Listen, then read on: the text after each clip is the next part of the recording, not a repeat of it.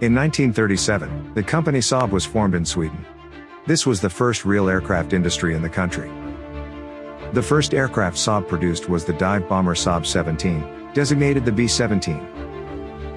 While the B-17 was being constructed, the Swedish Air Force also bought aircraft from the UK, the US, Germany and Italy.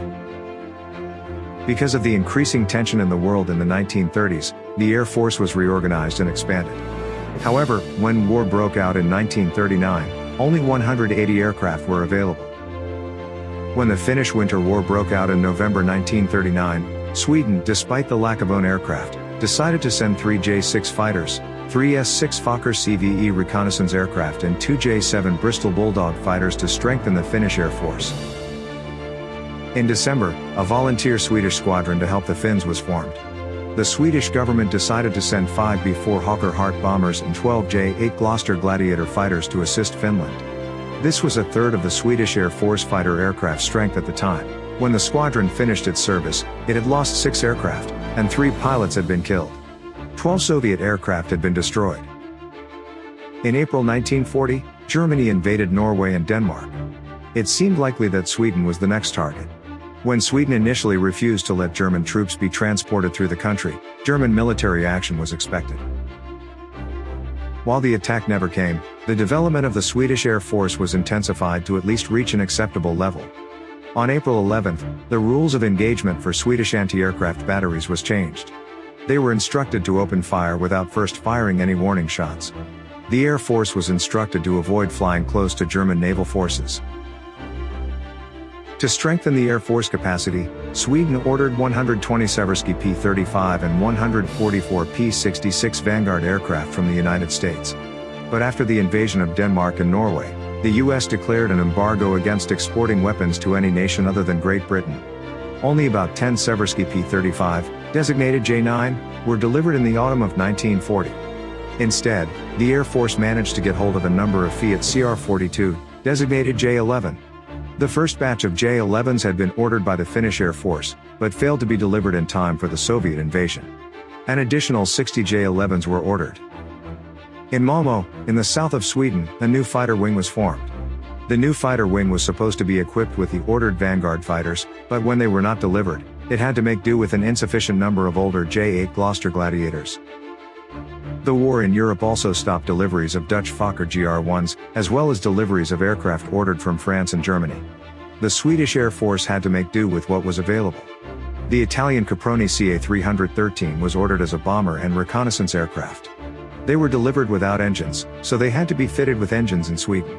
The Caproni became very controversial in Sweden, since it was involved in a large number of crashes.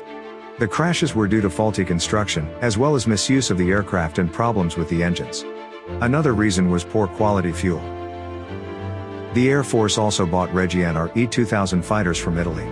This was an aircraft that the Italian Air Force did not want, but it was not a bad aircraft. It was designated the J-20 in the Swedish Air Force. The J-20 was deployed to F-10, the new air wing formed in Malmö. It would make a huge contribution to guarding the Swedish neutrality during the war. The Swedish government was worried about 2 different scenarios in 1940. The first case was being attacked by Germany from the south, and the second case was being attacked by the Soviet Union from the north. Planning was made based on these 2 scenarios.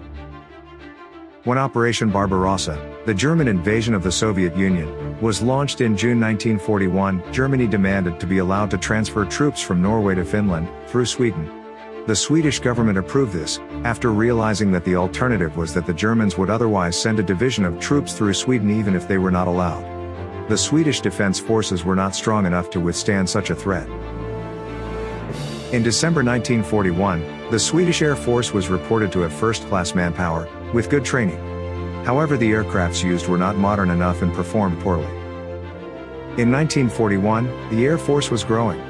About 300 aircraft were available, and although efforts were made to guard the Swedish neutrality, there was not much power available to meet the threats.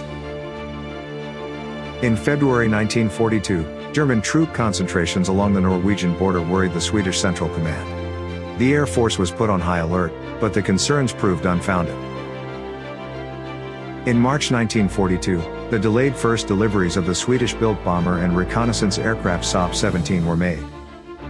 During 1942, the capacity of the Swedish Air Force for the first time reached the strength to be able to effectively defend the country against any enemy. When the aircraft ordered from abroad could not be delivered, the decision was made to develop and produce a Swedish fighter aircraft. The result of this was the FFVS J-22, that proved to be an excellent fighter aircraft. The first deliveries were made in October 1943. At the same time, the development of the war in Europe decreased the threat against Sweden.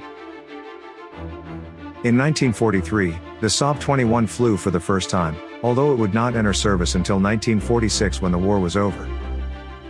During 1944, the pressure against Sweden increased again. Several reconnaissance aircraft disappeared over the Baltic. More Allied and German aircraft entered Swedish airspace in the south of Sweden. In 1944 and 1945, some days up to 20 Allied aircraft would make emergency landings at F-10 in Malmö. This was usually planes that had been damaged during raids over Germany.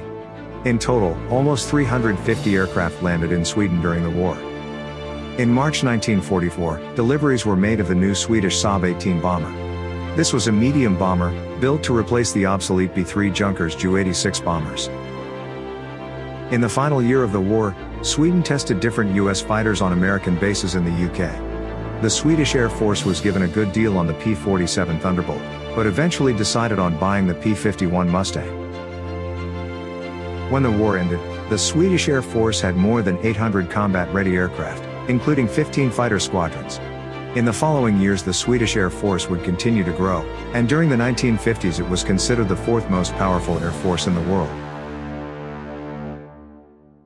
If you enjoyed this video, please consider subscribing to our channel.